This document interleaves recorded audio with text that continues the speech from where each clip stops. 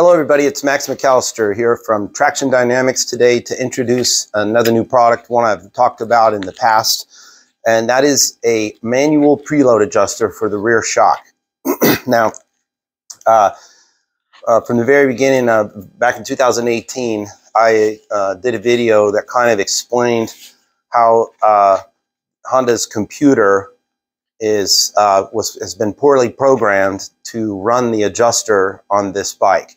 So on the preceding 2001 to 2017 bike, the owner could select from a range, a numerical range of 0 to 25 numerically.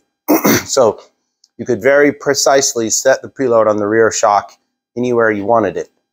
Now, for purposes of conversation, the adjuster is capable of adding up to 12 millimeters of preload to the rear shock spring.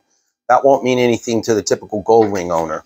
Now, those parts that adjust the preload on the shock from 2001 to 17 are also on the 2018 to current edition Honda Goldwing, the exact same parts. However, instead of giving the user the choice of selecting any number they want to precisely set the adjuster, Honda has used a computer and they offer you 4 icons. The icons are one of the dumbest things on the motorcycle. I can't believe whoever conceived it, anyone ever approved it, because it's just that stupid. So the icons are 1 person with no one up with luggage, 2 up, or 2 up with luggage. 2 what? 1 what? 1 Japanese guy? Or 1 300-pound truck driver from West Virginia. I mean, it makes no sense. You know, there's many American men that weigh more than a Japanese man and his wife put together. It's an irrelevant number. It means nothing. It's totally stupid. So, but past that, you would think they would have them spaced in a fashion that was equal. So the computer on the new bike actually starts by only using 8 millimeters of the range of the adjuster. So you lose 1/3 of the range of adjustment that the component is capable of just because they've got the computer poorly programmed. Next, when you go from the softest setting, which is 1 up, and you go to 1 up with luggage, it jumps 2/3 of the way through the available travel on the adjuster. So it's already mostly used up just by going to 1 up with luggage. Then you go to 2 up. 2 up is almost all the way used 100% of the available travel of the adjuster. 2 up with luggage is this much more. So on the old adjuster, you would argue, call it 24.5 and 25. So if you think you're doing something when you go from 2 up to 2 up with luggage, you're not. Nothing happens. It moves like putting a half a pound of air in a tire. No one can tell it. No one can feel it. It's totally stupid. Now, this could be easily rectified by Honda, but if they haven't done it in 5 years, they're not going to do it. So just give up.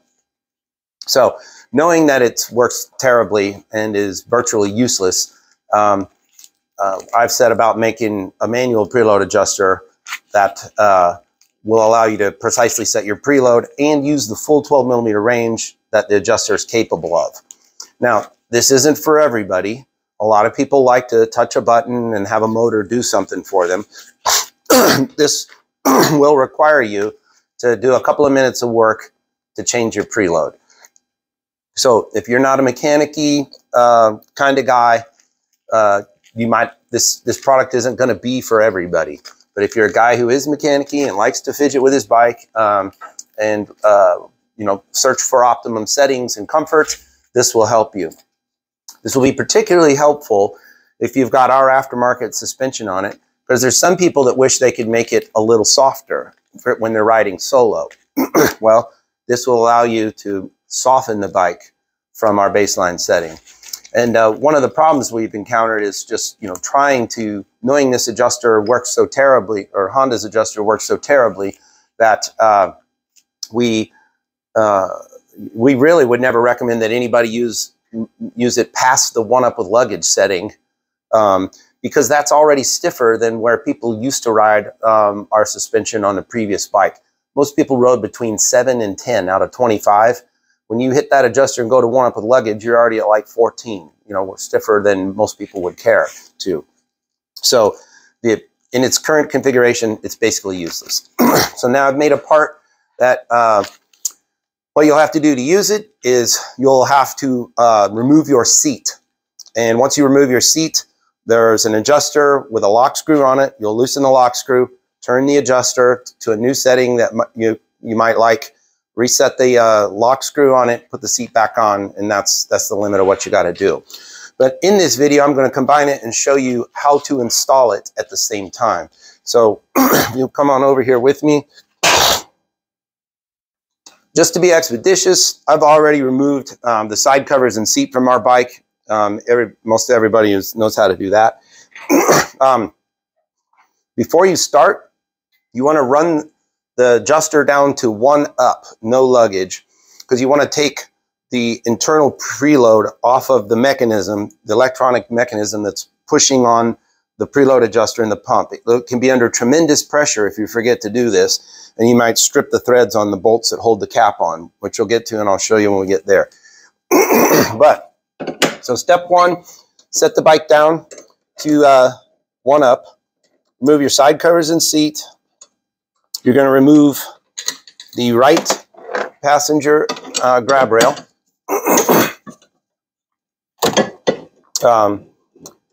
It uses a 12mm bolt on 2018 and 19 bikes, and then on 20 and up is a 10mm headed bolt there.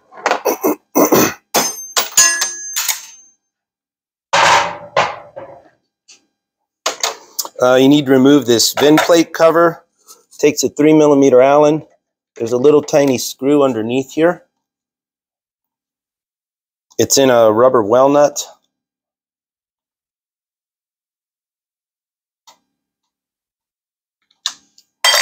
There's 2 Honda push pins at the back here.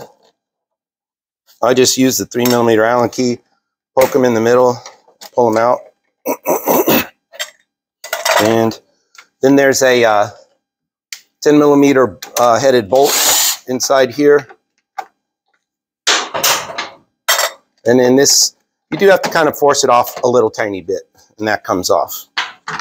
If you ever wondered what that plate was, that's your permanent stamped VIN number, and the frame is under there. You'll want to remove this bracket that holds the gas tank. Again, that's a 10mm head bolt. That's all there is to that. There's an electrical connector here you'll need to remove. This is actually the sending unit that tells the bike whether you're 1-up, 2-up, wherever you're at there. All right. Next, we gotta going to remove the saddlebag. Not removing it, we're just unbolting it. So there's an 8mm headed bolt up here at the top, which is why you had to remove the grab rail. And then you'll need a 5mm Allen key. We're gonna take, there's 3 bolts inside the saddlebag you gotta remove. 2 are on the floor. One is on the back wall.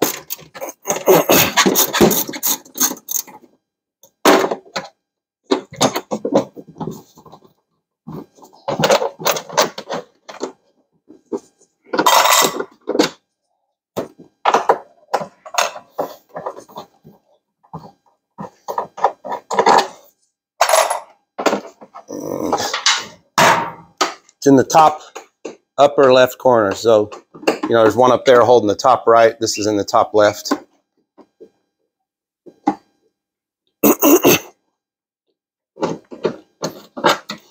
All right, so the saddlebag is loose from the motorcycle now, and we've got this fancy tool we made here. You can use a piece of wood, or you can ball up a rag, or almost anything. But you're going to pull the saddlebag away from the motorcycle and wedge something in between the bag and the frame to hold it away. You got to put your hand back in here. Let me grab one more tool here.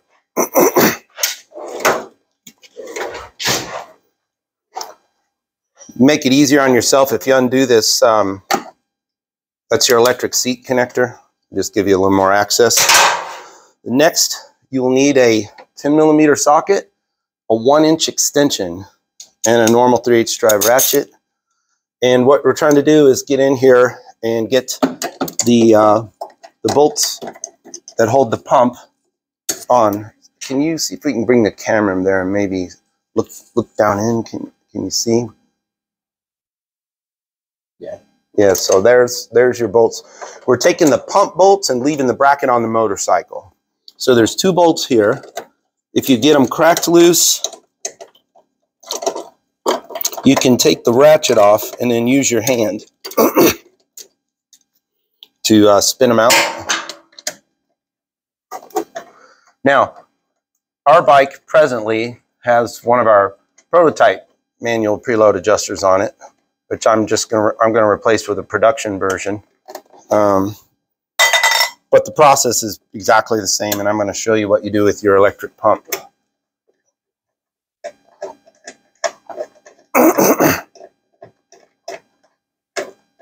Now, if you happen to be installing suspension at the same time, you're gonna have the shock out on the bench, and this will be, you know, done while it's on a bench. All right. And a magnet may be handy to have around in case you drop a bolt into the bike. But now the pump is loose. The pump itself has an electrical connector on it that you'll disconnect from inside here. If you can see that, it's a little gray connector. And at that point, you can bring the pump out loose on the side of the motorcycle. What you'll see when you take yours out is it's going to have this electric motor on it, okay? So ours doesn't have that because we just played with that. Now, there's 3 5mm Allen bolts on this. And I'm not doing this, really, I'm not using power tools just because, you know, you might not have power tools. So just doing this real time with hand tools.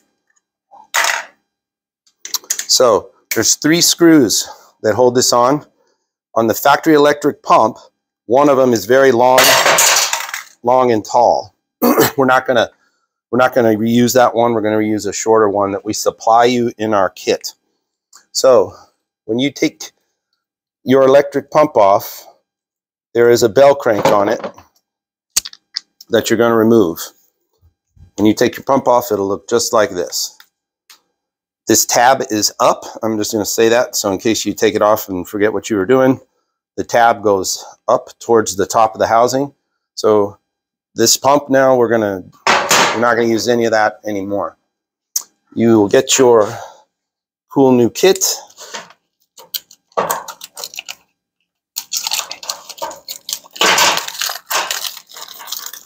The contents include,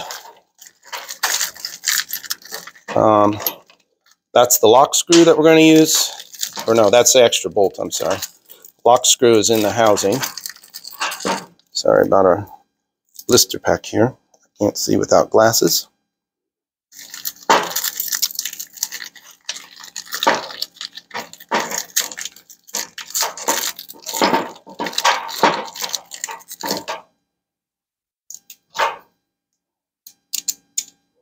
A little knife.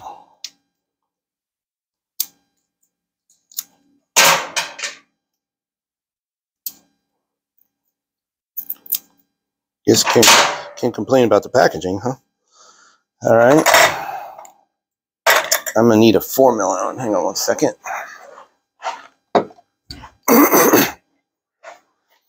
So that's our lock screw. We're gonna back that away. This part mimics the worm gear in the Honda pump motor. We're just gonna, instead of an electric motor turning it, we're just gonna turn it with our hand. Or with a tool. We ship the bearing dry just so it doesn't make any mess, this needle bearing. So there's 2 thrust washers and a needle bearing. They come on the shaft. Just lift that up between the 2 washers, put a little grease, and that's going to be hidden inside the cup forever. This just fits in there. It is tight because there's a seal there with it. That keeps water and moisture and all that out.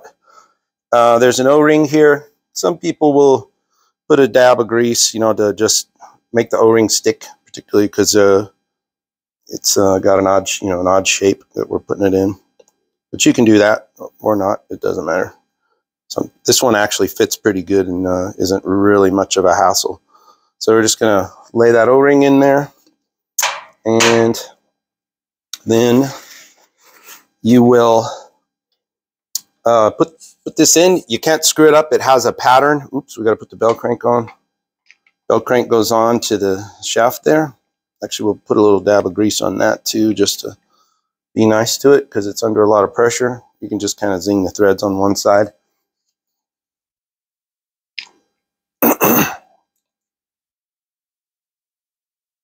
Now run this up all the way to the top so that it has minimum preload on it, no pressure at all. And you're going to set it in the cup. There's a gateway where it lines up. Just make sure your O-ring's in place, and the bolt hole pattern can only go one way. If you've screwed it up for any reason, just rotate it and you'll find where it lines up. It does kind of help to know that the lock screw will be pointing out diagonally at you when the pump's there, so that'll help you get that. We're going to put back the 2 Honda screws. They have a little lock washer on them. It's not, you can use it or not. It's not life or death.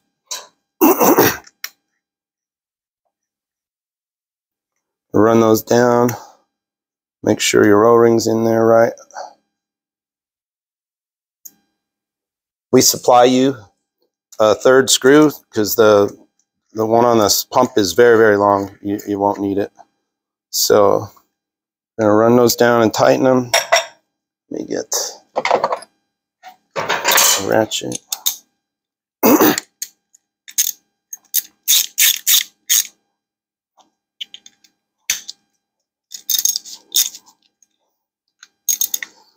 All right. Now, the manual preload adjuster is installed.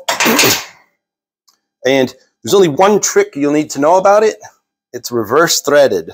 So if from the softest position, you're going to technically unscrew it to drive that bell crank down inside of it. So it's just the way Honda made the part, and we had to mimic it. So, so we're ready to go here. Back in, and I am going to mount this so that I can show you what actually adjusting it'll look like. We're not using the electrical connector for the pump anymore, and it's fine where it is. It's fine hanging there. It's nothing bad. Pump goes behind the bracket, so you recall. And this is fidgety. You're not, to get this little screw in here, I try and wrap my finger on it and hold the bolt so that I can get it through the bracket and start it into the pump, get it at the pump. So don't be surprised if this takes you a few tries if you're doing it for the first time in your life.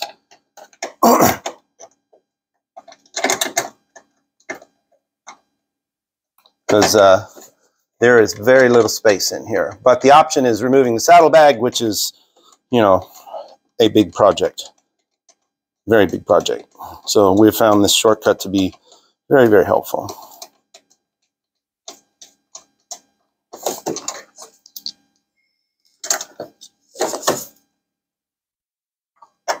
All right.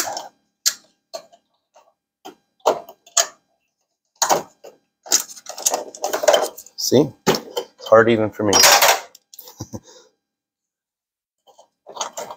There we go. Get it lined up. Hook those threads.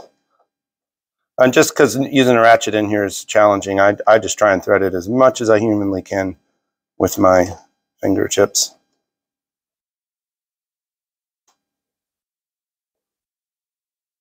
All right. Now we'll tighten those 2 bolts.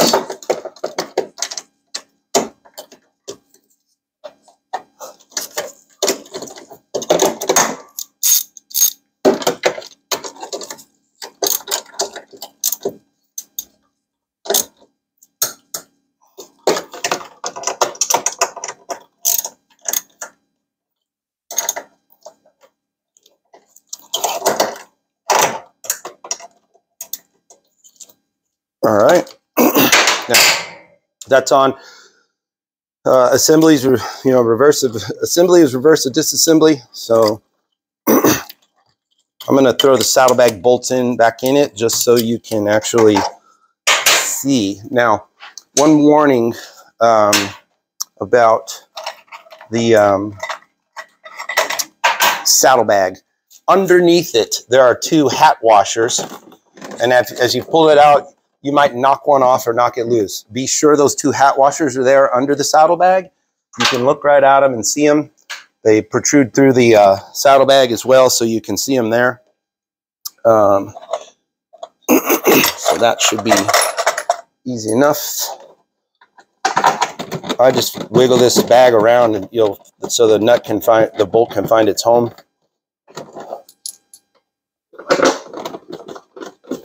By the time you got 2 of them, the rest should go pretty easy. And they do have a lot of float to them as a rule, by the way. So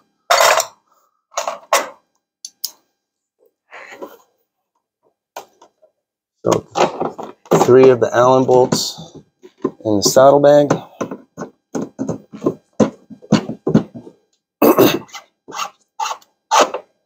Now, while I'm doing this, I'm going to talk about setting the adjuster. It has 8 full turns of adjustment.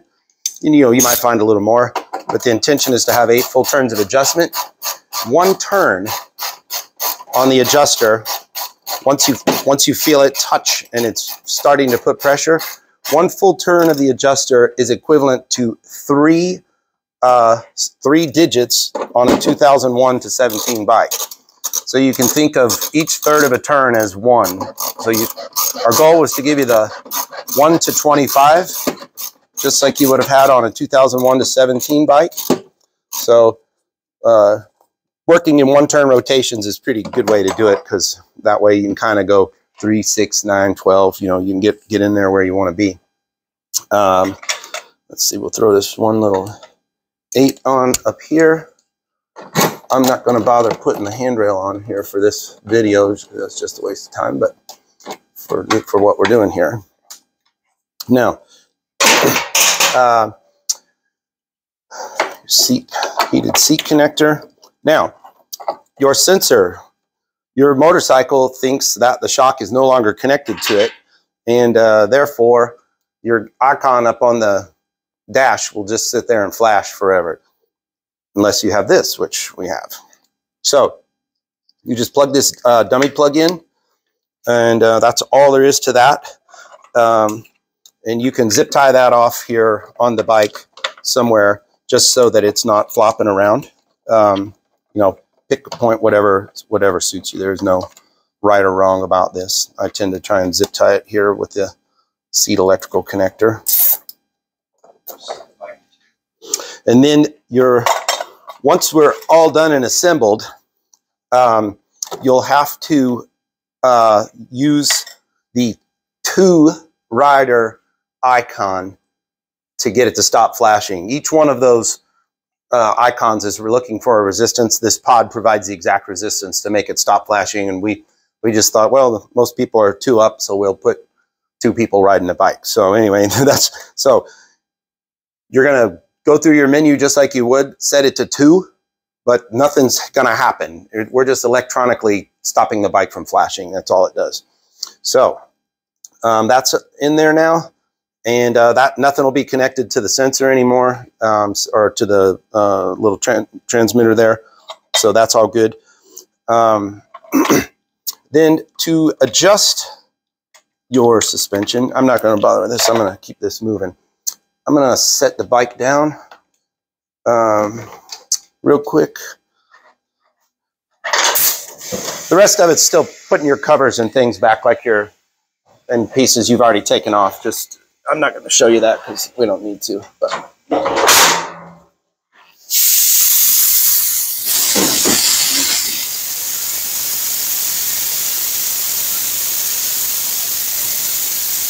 Now, if you're super duper lazy, you could probably just take the 2 bolts out of your seat and tip the front of the seat up a little bit and put a tool in there. But it's not that hard to just pull the seat off. So if you come and look here, the adjuster, actually, why don't you come to this side and I'll go to that side because we'll, I think you can see. So here's our adjuster. So you just put a tool on it and, you know, we're going to go in, so it's all the way soft right now. So we're going to turn it in the reverse way you would think. So I feel it get tension on it. We're going to call that 0. And I've just moved it 3. There's 6 on the old bike. There's 9. That's a pretty good place to start. If it were my bike, you know, I ride them pretty soft, honestly, because I don't weigh much and I ride solo. So that's equivalent of 9. Then there is the little lock screw, which we put just to be super redundant. It sticks right out the side here. Can you, I don't know if you can get to that. You might have to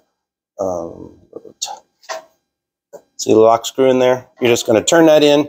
You're not doing anything crazy here. Just put a little tension on it, and that's it. And so if I said, "Wow, you know, that's too stiff." By the way, if you're going to go out and go testing, don't bother hooking the electric seat up and putting the seat bolts in. The seat won't fall off or anything. Just go out and ride your bike around some, play with the adjuster.